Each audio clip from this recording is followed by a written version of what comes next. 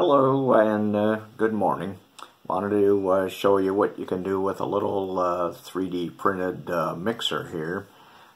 This morning we've got one of the latest ink batches. This is a carboxymethyl cellulose. It's about a gram of that material and about 60 milliliters of water and about 25 grams of carbon and kind of 15% percentage by weight of activated carbon and carbon black. So it's fairly thick.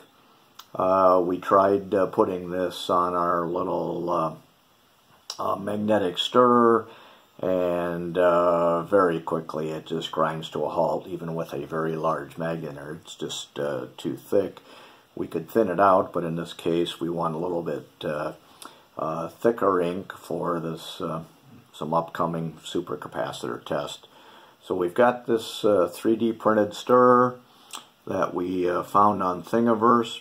We scaled it down so that the outside diameter here of the stirrer is just a little bit smaller than the bottom of the tapered cup here.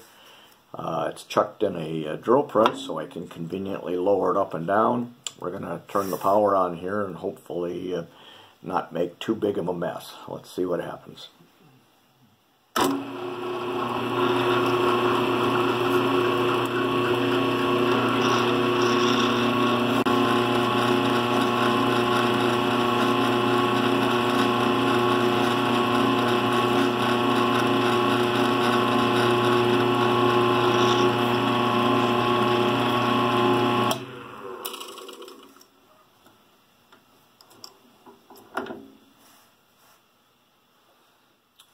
Wow, that came out really nice. It's not exactly like putting it through a wet grinder, but wow, what a difference that made in this ink. So I think we're much better than we were trying to force this heavy SERP ink through the magnetic stirrer. We'll be back to show you a few other things we've tried. One of the things that I like about this mixer versus obviously other things you could do is everything is all plastic here, so we're not introducing any other metals or atoms, molecules, ions, whatever have you, from any type of metallic stirrer, grinder, etc. So with that, we're going to go try and see what the surface resistivity is of this latest batch.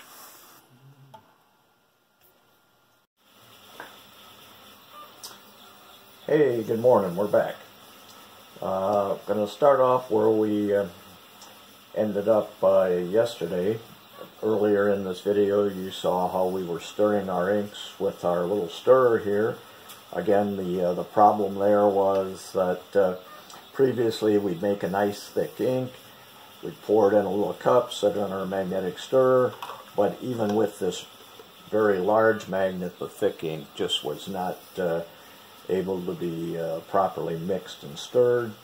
So doing a little searching on Thingiverse, we found a nice little stirrer here that we chucked in the drill press.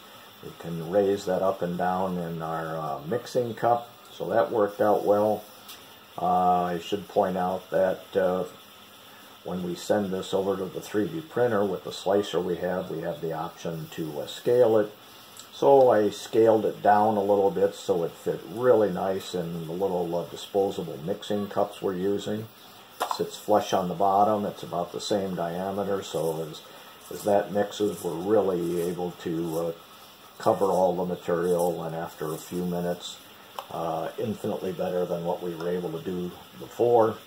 The only thing I've done this morning is just with my little stick here, just to make sure we've got a nice consistent ink. So what we're going to do now is to spread some of that ink and make some test samples where we can compare it to earlier batches in terms of conductivity, surface resistance, measured with our square resistance probe that you've seen maybe in an earlier video. So the problem with spreading these inks, you either take your finger or a stick or some type of a little roller and try to spread it around, but it is impossible to get a nice even coat. I guess even more impossible, if you will, to get a consistent coat. Even if you have a nice way to scrape it, one time it might be a few thousandths of an inch thick, and the next time twice that. So we need something that's not only consistent, but you might say even repeatable and measurable.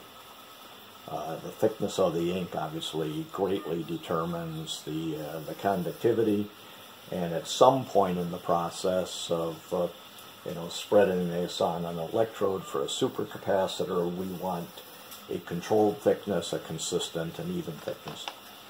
One of the ways to do that, at least I hope this is going to work, is what's called a Meir Roller. That's spelled one of two different ways online. You can Google this, M-A-Y-E-R or M-E-Y-E-R, and developed by someone way back when, I suspect a Mr. Meir, to do exactly what we want to do here, evenly spread some thick liquids. Now you could have a very elaborate, I guess, roller system, not unlike a printing press, but if your ink is a little bit thicker or you want a thicker coating, then trying to layer it between rollers of a printing press is even difficult in that scenario. With this arrangement here, the amount of ink that you put down, which eventually will determine the thickness once it dries, is a function of the diameter of these wires on the roller. The little gaps between the ridges here contain a consistent amount of ink, and that's what's left behind as you roll it. And although I haven't tried this yet, it sounded like a pretty good story, so we put one of these together. I'll share the files online in the video, but this is a little 3D printed handle, and on that 3D printed handle we have this roller. If I take out the little pinion screws here just to show you a few details. A little 3D printed cylinder. It's got a couple little dimples in the end that will pivot on the little ground down points on these set screws, if you will. There's a couple of angled holes, one in each end, to sort of captivate the start and the stop of the winding. I tried to put a fairly even winding on here, but as a word to the wise, you probably want to use something other than this very heavy steel wire that I had here. It was very stiff, almost work hardened, and very hard to roll it in that diameter, at least consistently. I guess you could come up with another fixture if you're going to do that in production, but we just want to get something here going to see if this roller technique is going to give us a nice even ink. So we've got that back together. I'll adjust the jam nuts a little bit. There we go. We're going to try out a couple different surfaces here. We're going to start out with just some copy paper here. We're going to put a little blob down and roll this out, and when it dries we'll see if on a couple different test samples here we've got a consistent thickness and resistance. So let's give it a shot, see where this goes. We'll take just a little bit of our ink here. We don't want to waste too much of that. Put a little bit of that down. As you can see, this is new. I haven't tried this. Let's see what happens.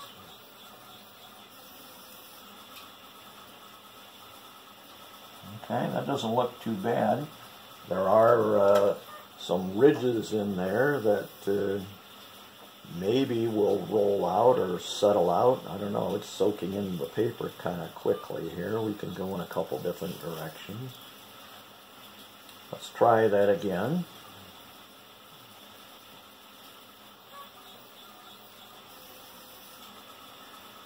I'm just putting enough pressure on the roller here to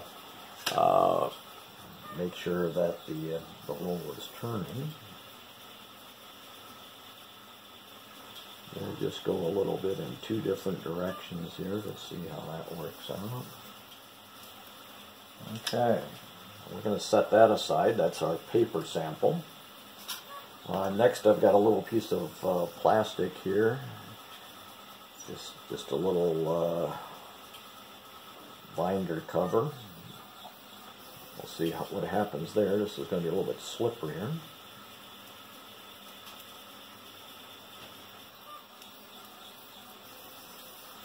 Ooh, that looks good.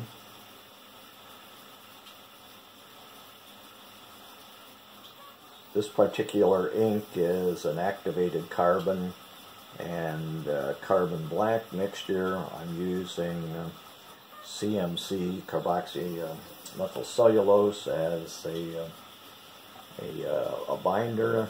And then there's like a, I think it's a 2% by weight SBR additive to give it a little bit of plasticity. Okay. On the plastic, it looks like it's sort of trying to wet, but not perfectly. But if you can see it shrinking up there, so we would probably need a little bit more wetting agent if, in fact, we're going to have a non-absorbing surface here. There is no wetting agent in this ink. You can see it here, just kind of not wanting wet. But anyway, we'll set that aside for now. And the main thing that we want to do is to take our little carbon fiber test samples here. We've got another test lined up where we'll want to compare this ink in a supercapacitor with some previous batches. Now, I'm pretty sure that since this has been kiln fired and the pores are kind of open and I can sort of rub it in there, we'll won't have a wetting problem, but let's see what happens here. Okay, that's not bad. Oh yeah, I like that. That's pretty good. Let's do another one.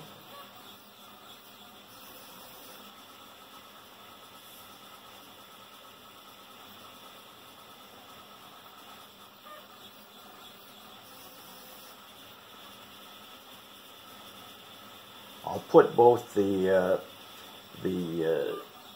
DXF CAD file and the STL file references in the video, so that if you want to try something like this, I'm sure I'll be trying a few different wires with it in the future here, just to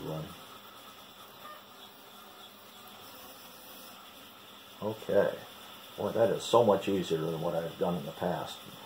This is a water-based ink. It's going to take a while to dry, so I'll probably just go rinse this guy off, and we'll be back at the end of the video here to do some resistance measurements and just to give you another data point to see how this works out. So for now, I believe that's all we've got to share, so we'll be back.